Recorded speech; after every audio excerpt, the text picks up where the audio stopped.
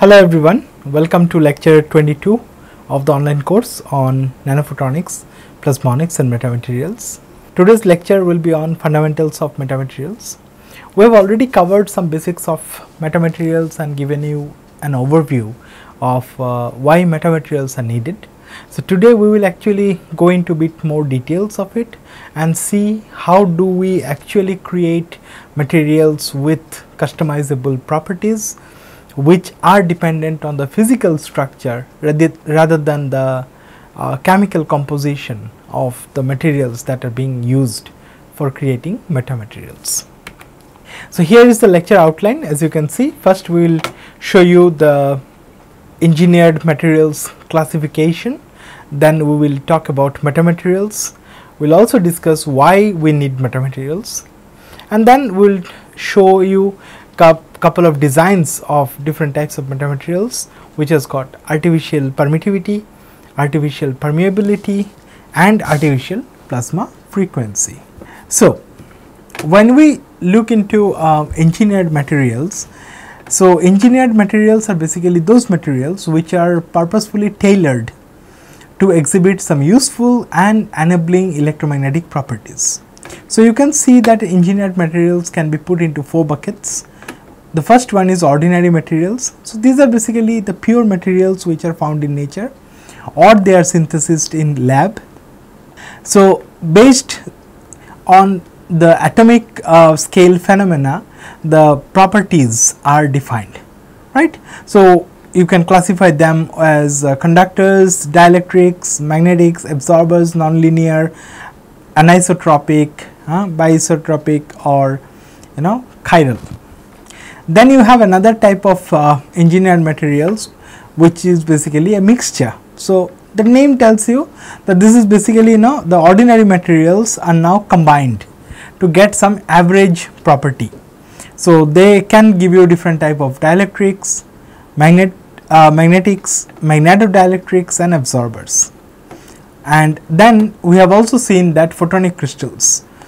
So these are basically engineered structures which are periodic in nature. So you are talking about periodic structures where the electromagnetic waves behave in a manner the electrons behave in a electronic crystal. So that is why it is called photonic crystal.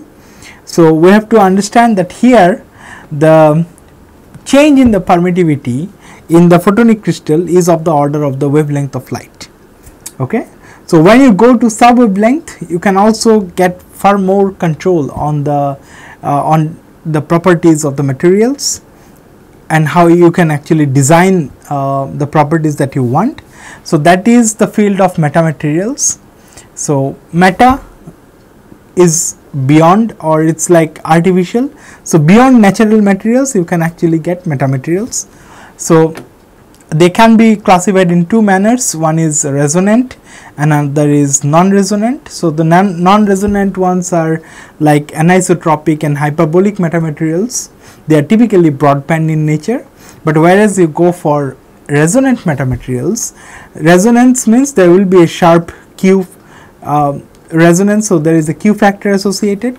So you can make a double positive, like you can have ordinary materials like double positive materials, but that some property which is never found in nature, that kind of metamaterial is also possible. You can have single negative, like you can have either permittivity or permeability negative, okay, and then you can have double negative or you can get negative refractive index material. You can have n less than 1 or epsilon near 0. You can make super absorbers, nonlinear and other types of metamaterials. So if you want to see the metamaterial where it stands, okay, you can actually bring back the photonic band diagram that we have seen in a couple of lectures before. So you can actually see that this axis, the y axis, is basically the normalized frequency, right? It has also got a element called A, and this A is basically the size, okay, of or the lattice constant you can say, or it is basically the size factor, right? So if you see that when it is very small, okay, almost atomic scale, that is where ordinary materials and mixtures come into picture. So you can actually see here, so ordinary materials, A is basically in atomic scale, okay. So inter atomic distance is typically Armstrong, which is 0.1 nanometer in that scale. So when you mix those ordinary materials together, you get mixtures, and those mixtures are also typically having the similar or slightly larger length scale. So you can actually take that, mixtures are much smaller than lambda by 20. What is lambda? Lambda is basically the wavelength of the interacting light, okay. So these are the cases where you can see along this y axis, you have ordinary materials and mixtures. Now up to this case where it's like, the normalized frequency is typically half, that is the case. So below this you can say that the metamaterials are basically non-resonant metamaterials. That means the effective properties are basically derived as average of the constituent materials, and above this line, dashed line, you can say that the new properties that emerge from the resonance and interference effects. So that is where the resonant metamaterials come into picture. Now if you try to put into try to put a length scale, you will see that the non-resonant metamaterials, A is typically much smaller than lambda by 4, okay, and in resonant materials, the metamaterials, A is of the order of lambda by 10. And what happens in photonic crystal, you already know, it is of the order of lambda or lambda by 2. So this is the regime of photonic crystal. This is the regime where the light line and the blue line, they are overlapping to each other. You remember, if you remember from the photonic band diagram that we have discussed before. So these are basically the region where light line and the band line are matching. So what is basically light line? Light line is basically when you take a crystal and approximate its properties based on some average value. So it means until this region, okay, this particular case, okay, light is not able to see the lattice separately, okay. So this is where the photonic crystal effects will come in, okay. Before that, light actually sees everything like a averaged out property, okay. So this is the case, and if you look into this line far more finely, you will actually see that this is basically the boundary between the non-resonant and the resonant metamaterials. So when you go to resonant metamaterials, their new properties emerge from the resonance and the interference effects. So keep this table in mind, that will help you to understand the length scale when someone talks about photonic crystal, resonant metamaterials, non-resonant metamaterials, mixtures, and all these things. Now the question comes, why do we need metamaterials? Now if you look into the modern material science and engineering, they led to synthesis of many novel chemical compounds by combining the atoms of these natural materials to obtain some desired electromagnetic property. So if you take any chemical matter, you can see there are pure substances like elements where only one kind of atom is there, or you can have compounds where two or more types of atoms are there, and then you can also, so these are pure substances, and on the other side you can have mixtures. So mixtures can be like alloys, where these are basically solid mixtures of metals. There can be solution, which are basically liquid mixtures of compounds, and there can be blend, where these are basically composites. These are solid mixtures of compounds.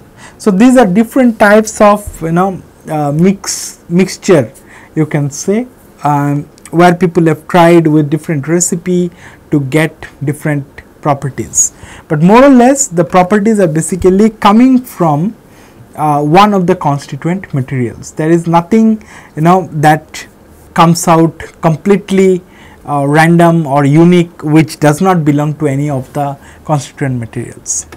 So nanoscale devices made up of these novel compounds, they actually exhibit combined or modified electromagnetic response, okay, which cannot come from individual, which cannot be obtained individually from the constituent material. So, these mixtures actually give rise to some averaged or combined or modified properties. Okay. Now, the major bottleneck in this kind of material engineering is that you have a very limited set of natural materials that you can use for some application. So, the number of trials and the combinations that you can try, that also becomes very limited. So, if you remember this periodic table from your school days, okay, so only few materials you can use for one particular application. So, the permutation combination of different mixers are also very limited, and this is where metamaterials will come to your help, because these are artificially engineered materials. Okay. So, metamaterials, what are the definition? You can say metamaterials are rationally designed artificial materials that gain their properties from their structures and carefully engineered unit cells. So, here the unit cells behave like the artificial atom. So, you can call it as meta atom. Okay. And these properties do not come from their constituent materials. So, that is very important. And as I mentioned before, meta is a Greek word that means beyond or after, and materia is nothing but materials. So, it is actually beyond natural materials. So, this diagram actually shows you the analogy between atoms and meta atoms. Okay, atoms constitute natural materials. Similarly, meta atoms, okay, these constitute metamaterials, and you have the complete control on designing each of these meta atoms depending on the required property. Okay. So, as nature uses atoms to build any materials, engineers use metallic, semiconductor or insulating nanostructures in the form of meta atoms or unit cells to construct metamaterials. Now, this is the most important point. Metamaterials gain electromagnetic properties not as much from their raw material composition as from their assembly of sub-wavelength size individual elements, which is meta atoms. So, the property of the metamaterial mainly depends on the structural design of the meta atom, not very much on the property of the material used for that structural design. The structural design material will play some role, but not a major role. The structure itself plays the most important role. Okay. So, meta atoms can resonantly couple to both electric and magnetic components of the incident electromagnetic radiation, and you can actually tune them to exhibit some properties that are not found in naturally occurring materials. Okay. So, this is how metamaterials will look like, and this will be each meta atom looking like. Look at the scale here, A, which is the size of this meta atom, which is much smaller than the wavelength of the incident electromagnetic radiation or light. So, this curve show you nothing but the magnetic moment, okay, and this shows you the dipole moment, okay, electric dipole moment. Okay. So, we understood that meta atoms, they are basically made of conventional materials such as metal and dielectric. So, you started with atoms, from that you got some materials, and that materials can be used to construct some meta atoms, where the structural design plays the most important role. Okay. And then when you put this meta atom and create a metamaterial, which is either a 2D or a 3D array of these meta atoms, then a completely new property come out, which is not belonging to this atom or this kind of materials. Okay. So, important factor is that these are sub wavelength in size, okay, and they are much smaller than the conventional optical elements such as lenses, prism and all. Okay. So, the precise shape, geometry, size, orientation and arrangement of these meta-atoms or nanostructures can affect the electromagnetic waves, okay, of light, and they can produce some unusual and exotic electromagnetic response which was never seen before. So, this is one example of metamaterials. Now, I believe now it answers the question that why we need metamaterials. Now, you can understand that you can change the design of this meta-atom and can create any property. So, that almost gives you infinite number of possibilities of designing meta-atoms. So, you can actually create any number of metamaterials. So, this is one particular example of a metamaterial that has been made and fabricated. Okay. So, you can see the time length scale here. So, this is for a microwave frequency. Okay. So, this is basically, as you can see, there is a rod and there is a square type of split ring resonator. This is again the same thing with a circular split ring resonator. We will come to this why these things are needed. Now, one good thing about metamaterial is that if you understand the concept of metamaterial for microwave domain, you can simply scale it to nanoscale, okay, and they will still work, okay, because the electromagnetic properties are basically derived from the structure, okay. Just that you have to choose the correct dispersion function for the materials that you are using, okay. So, every material that you are using will have its refractive index of permittivity as a function of lambda. So, if you pick that correctly, the same design can give you response in microwave as well as optical frequency regime. Now, when you study metamaterials, this is a very important diagram. It is called epsilon mu diagram. So, you have got on the horizontal axis you have got epsilon, on the vertical axis you have got mu permeability, okay. So, this is the first quadrant where you have both positive, okay. So, this is also called DPS, we will see that in the next lecture, next slide. So, here these are basically the common dielectric transparent dielectrics that we deal with, okay. So, if this is E, this is H, this is K, okay. E cross H, the thumb gives you the direction of wave propagation, and S shows you the Poynting vector. So, it means energy also flows in the same direction of your wave propagation.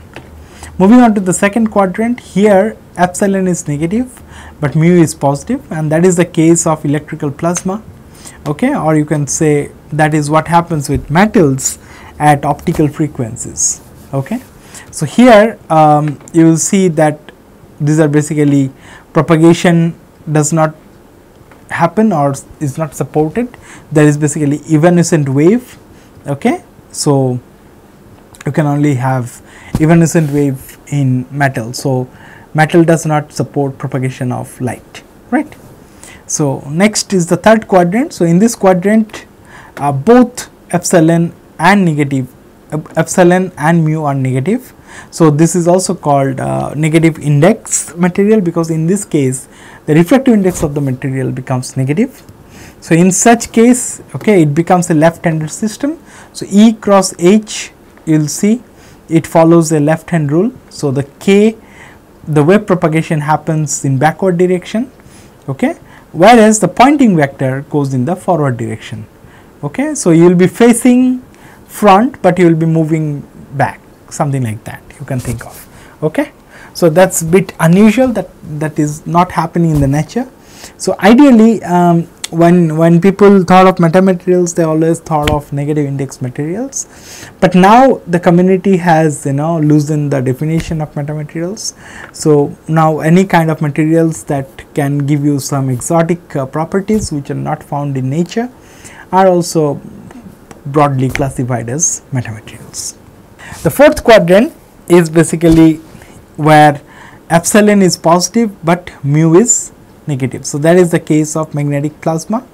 So that does not occur naturally at optical wavelengths. However, if that used to occur, in that case also you will have evanescent waves. So to keep things simple, you can see here. So when we talk about ENG, that is epsilon negative, that is the case of this one. Okay, so your epsilon is negative, mu is positive. So if you have light falling this way, okay, you will get reflected light this way, but there is only evanescent propagation. Okay, this is the plasma material, so there is only evanescent propagation.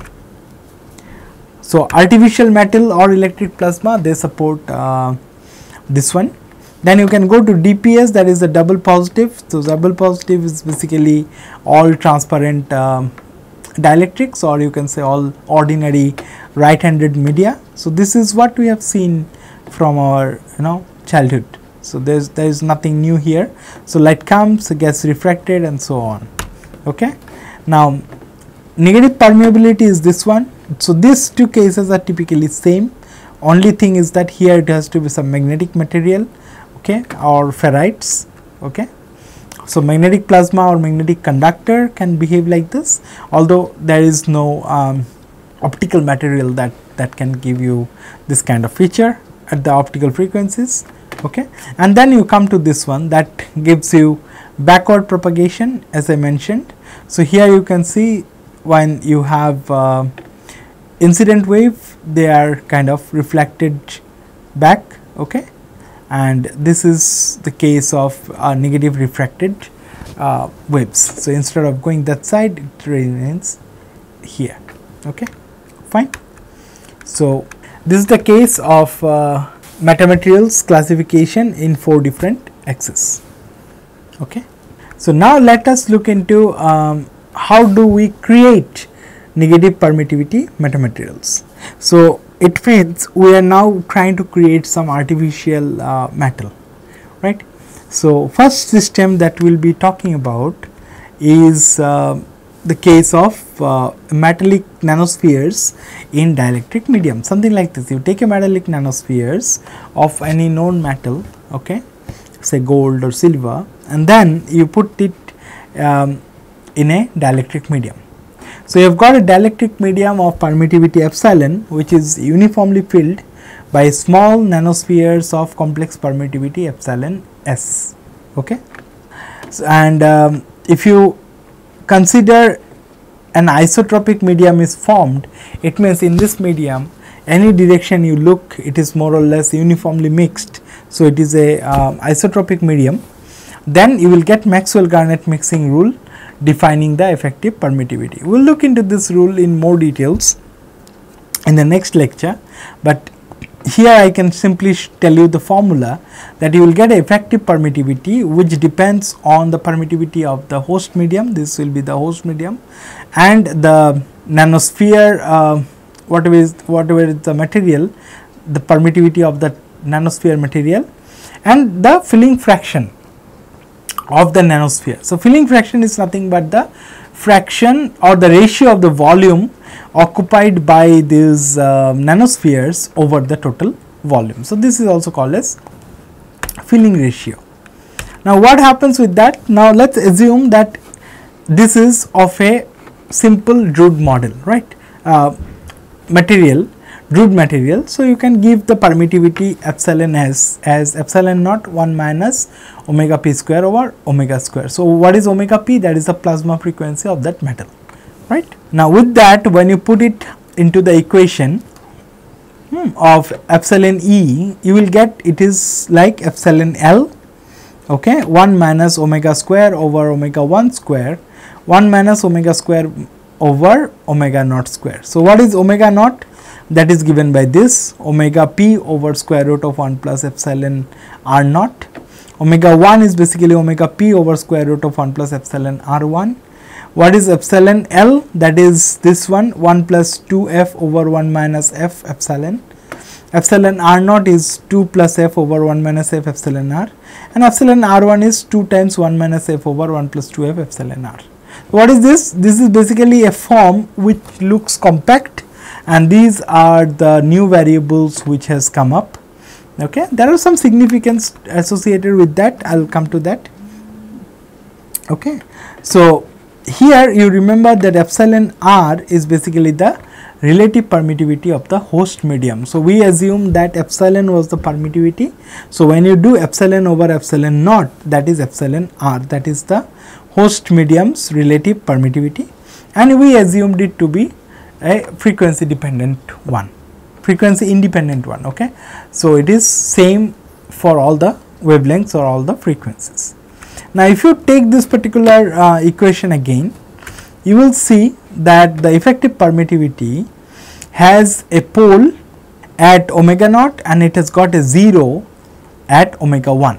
Okay, so with that, if you try to plot it, okay, so you will see that it has got a pole at omega naught, okay, and it has got a 0 at omega 1. Fine, and since from this equation you can see that epsilon r o is basically greater than epsilon r. Okay, it means the resonance frequency omega naught, okay, falls below that of the isolated nanosphere. What is the resonant frequency of the isolated nanosphere? You can take it as omega naught. Okay, and you will see that the effective medium that you have created has a resonance frequency, okay, which is below that of the isolated nanosphere. Okay, so another application, another thing is epsilon r1. If you look into this one, epsilon r1 is basically smaller than epsilon r. Okay, and if you compare, it is also smaller than epsilon ro. From that you can find out, and we can also see that omega 1 is greater than omega naught. So you can see from here, okay, if this is larger than this one, so this will be larger than this one, right? So in that case, epsilon e is negative. Okay, so you can find from here that this is the condition where epsilon e is negative, and that will remain negative within this particular band where epsilon naught and epsilon 1 is the frequency band. So if you look into this highlighted region, this is where this permittivity is negative, and this is well below the plasma frequency of the metal. So whatever was the metal that you started with, because let's assume that gold or silver, so omega p will denote the plasma frequency of that particular metal, which is actually making the nanosphere. But when you put it in the dielectric medium uniformly, the effective permittivity will have a plasma frequency lower than this one. So you are able to design a artificial metal. So what will be the exact plasma frequency? That will that is here, which is omega 1. So that is the case where it will cross from negative to positive. So you can actually decide what is omega 1 depending on the materials that you are using. Fine. So that is how you are able to design artificial metal. Now if you consider that mu is positive, so the permeability is positive, then this particular material can be taken as a single negative metamaterial, or you can say this is a kind of a artificial homogeneous metal which is having its plasma frequency below that constituent materials plasma frequency. Now there is another case where you can get a different way of calculating artificial plasma frequency. That will be a system of thin metallic rods isotropically distributed in a dielectric medium. So this is this particular structure. So here you see we are considering thin metallic rods of length a and radius w, okay, and they are oriented in 3-dimensional direction with a cubic lattice of dimension a. So from here to the mid it is a, and that is how it is repeated in all 3 dimension, and that creates an isotropic metamaterial. Now, in this case what happens, the inductance L of a cylindrical metallic rod which has got a length of A and radius of W, and we consider that A is much larger than W. So, you can approximate the inductance using this formula. Okay. And when there is electric field along this rod, so that will develop a charge difference, or you can say the voltage difference between its two ends. So, V can be taken as AE. What is A? A is basically the length of this rod, and you will also then get a current. So, current I can be written as V over the impedance V times it's divided by the impedance of this rod, which is j omega L. Okay, and that is how you can find out. Okay, so this also helps you to find out what is the charge associated. So, charge can be taken as I over j omega. Okay, so that gives you the charge, and the electric dipole moment can be considered as P, curly P, which is QA. Q is the amount of charge and A is the separation between the charges. Now, if you consider the number of rods per unit volume to be capital N, okay, so per unit volume, that is 1 over A cube. Okay, so A cube is the volume. So, if you consider only one rod being there in a unit volume of a unit cell of length A, okay, then the polarization density capital P can be written as N times curly P. So, it is basically curly P over A cube. Okay. So, from that you can find out what is the effective susceptibility of this medium. So, you can write chi E equals capital P over epsilon naught E. So, and once you know this electric susceptibility, you can always find out what is the effective permittivity, that is epsilon E, which is nothing but epsilon naught 1 plus chi E. Okay. So, by combining these equations, you can actually find the effective permittivity to have a form which is very much identical to the simple Drude metal. So, you can find epsilon E equals epsilon naught 1 minus omega p square over omega square. So, that is a very well known form of any Drude metal. So, that makes this system easier to understand than the previous one, but it is definitely much more complicated to realize. But here what is omega p? That is the plasma frequency. In natural metal, that is already decided by the electron concentration, the charge of electron, the mass of electron, and all these things, and you do not have any control. Whereas here epsilon p is basically 1 over square root of omega p equals 1 over square root of epsilon naught AL. What is A? A is the length, L is the inductance.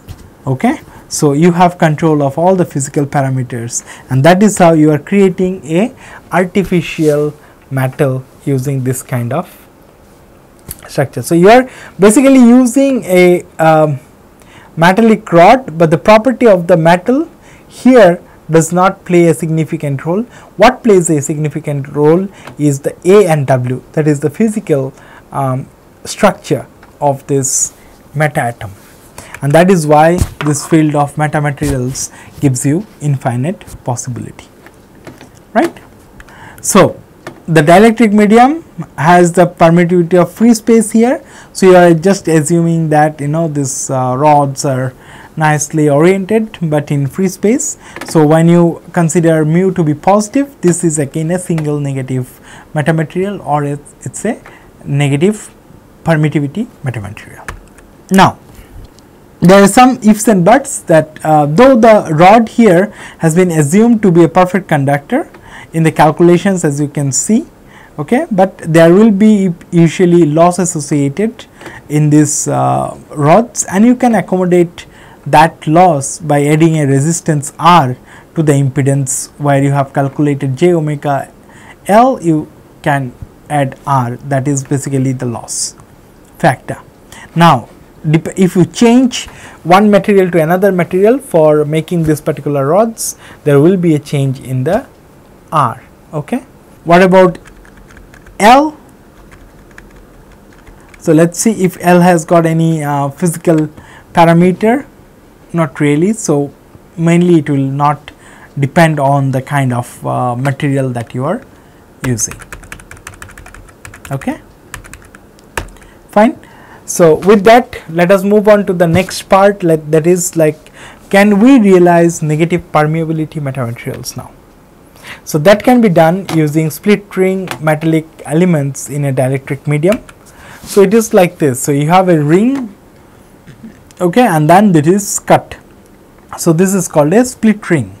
So when a metallic split ring is excited by a magnetic field, okay, it exhibits a magnetic dipole moment M. Okay. So this is the magnetic field H that is exciting this. So this will induce the current in this loop, and this circular current will give you a magnetic dipole moment small m. And then what you have to do, you have to actually, just like the way you have done in the previous case, you have to make an isotropic metamaterial, okay, by configuring this split ring in 3 dimensions at the vertices of a cubic lattice. So you have to place them at the vertices of a cubic lattice, and once you do that, you can actually form a isotropic metamaterial that gives you negative permeability. So let's see how it works.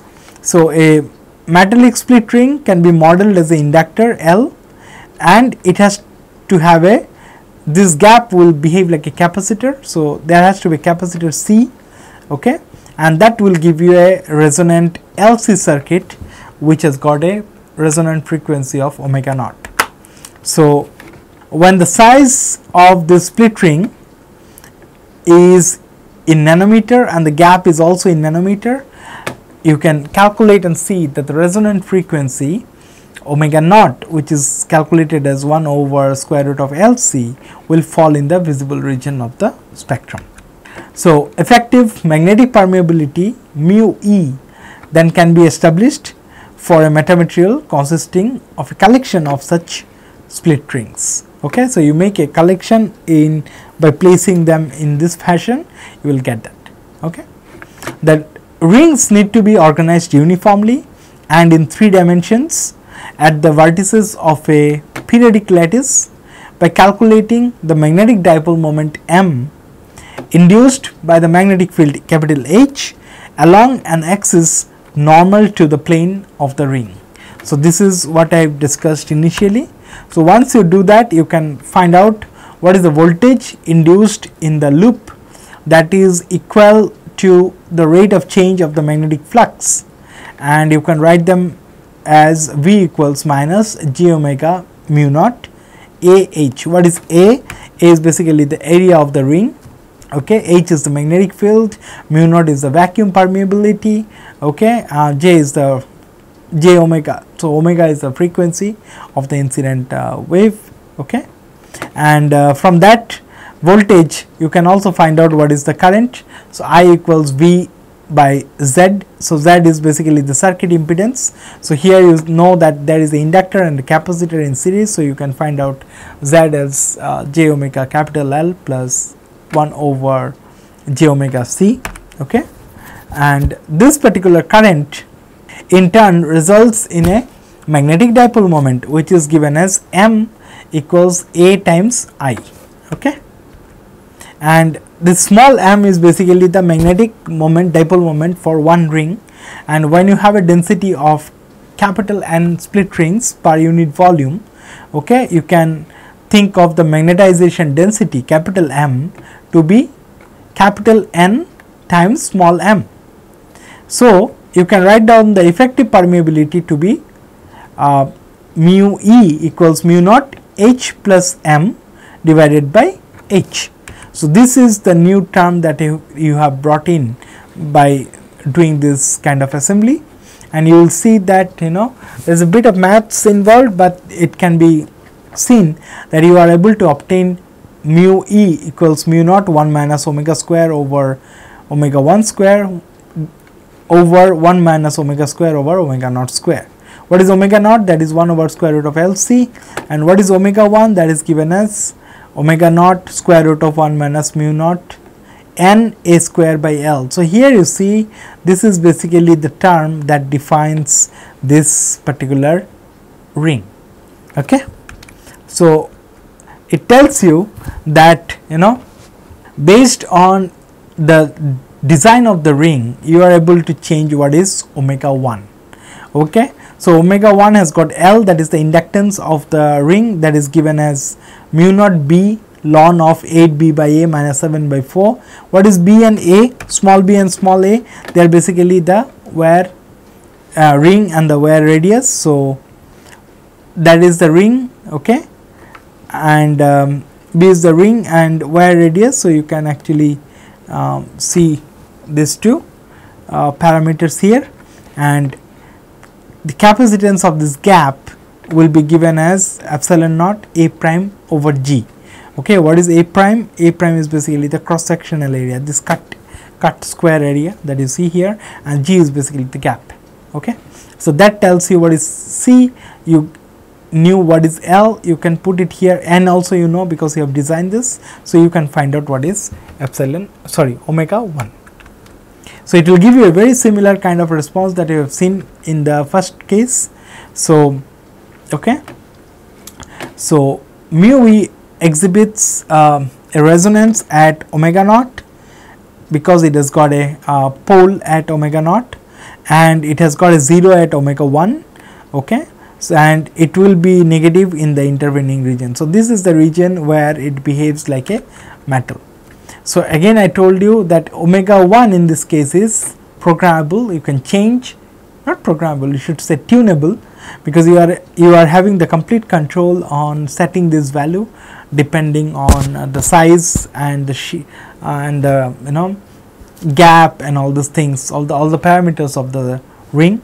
Okay, and if you consider the material to have a positive electric permittivity, this structure can then give you a negative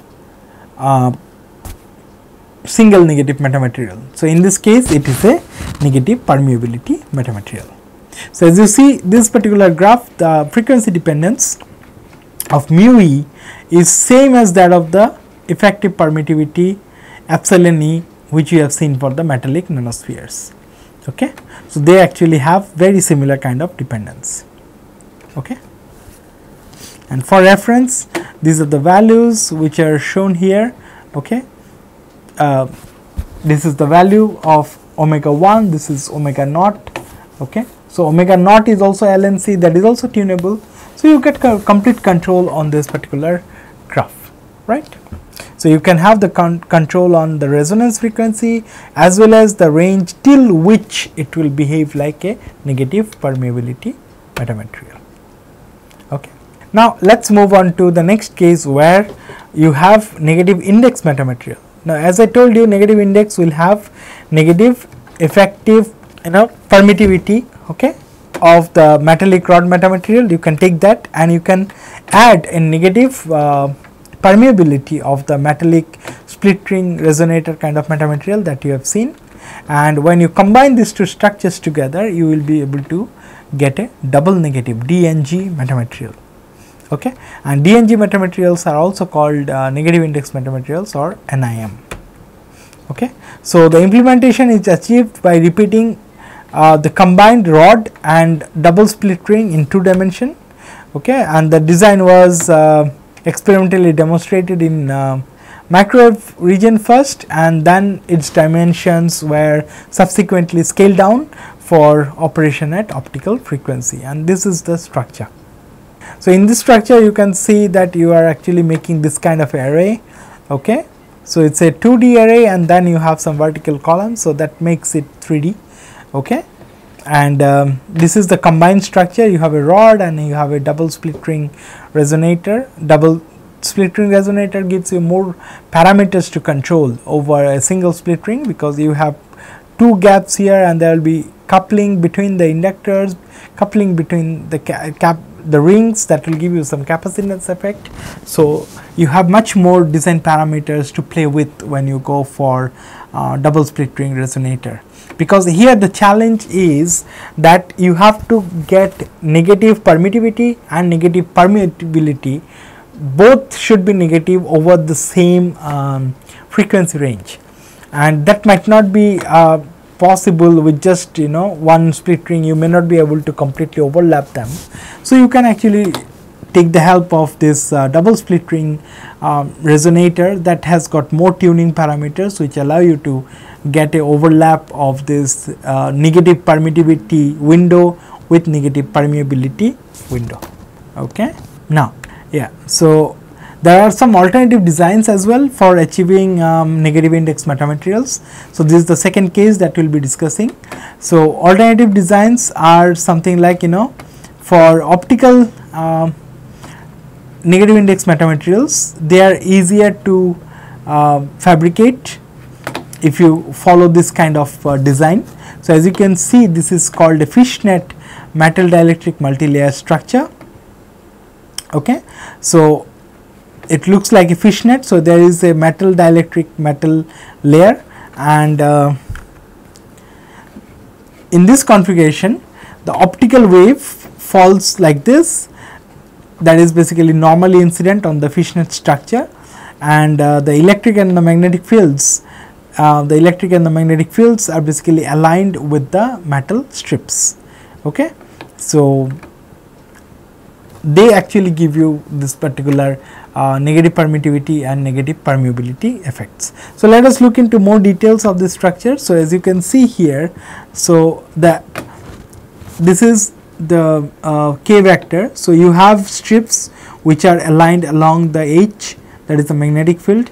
There are strips which are aligned along electric field, and then you combine this together.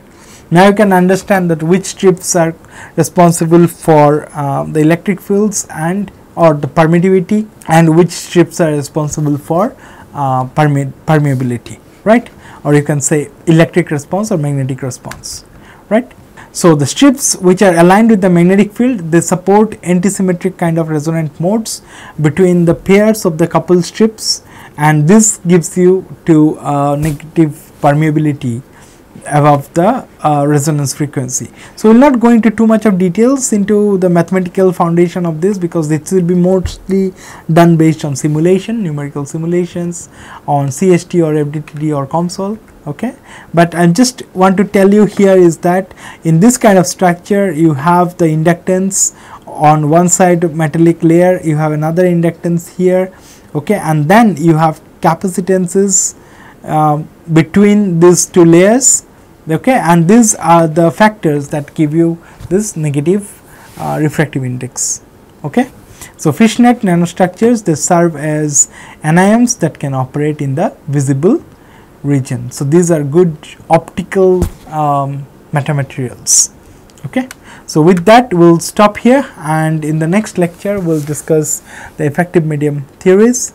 Okay, so if you've got any queries on this particular lecture, you can drop an email to me at this particular email address. Thank you.